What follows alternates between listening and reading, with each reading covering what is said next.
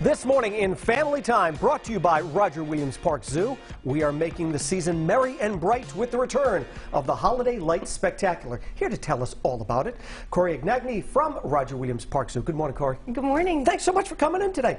Thank you for having me. Driving in or driving home, when you're driving down 95, you can see these lights, and they look so beautiful. So tell us about the Holiday Lights Spectacular. Yes, this is our second annual Holiday Lights Spectacular, a little different than last year. Last year we did a drive-through. This year it's across our 40 acres, and last year we had 1.5 million lights. This year we boast more than 3 million lights. Holy moly! It's absolutely incredible. It's enchanting. It's this gorgeous walk-through experience all throughout the zoo. And before we went on the air, I was asking you, so who puts up the lights?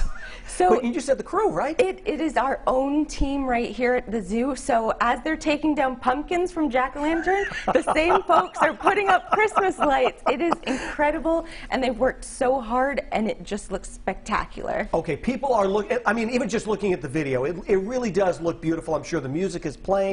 People really can get into the spirit, and people are really looking for something to do and kind of get out there and celebrate the season, right? Yes, this is the perfect opportunity. Grab your family, your friends, bundle up in a coat and some mittens. Sure, that's a fun. We have hot chocolate, tasty treats. We even have s'mores pits, so you can roast your own marshmallows, and it is fantastic. It's a great night out. Okay, if anyone who's watching, they're going to want to know about tickets and also COVID protocols as well.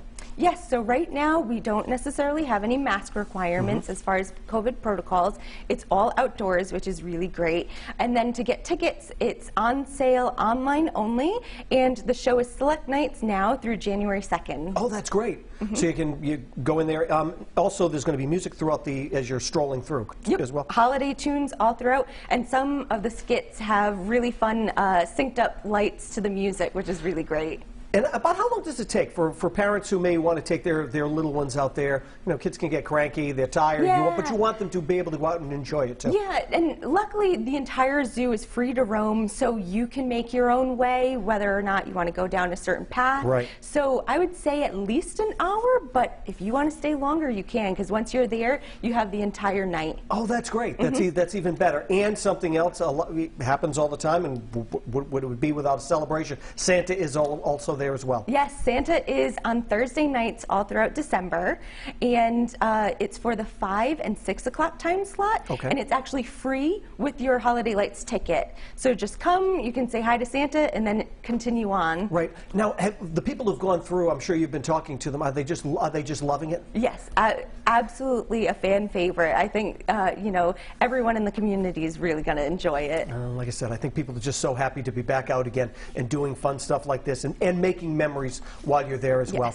Sounds a lot of fun. Corey, thanks so much for coming in. This segment was brought to you by Roger Williams Park Zoo.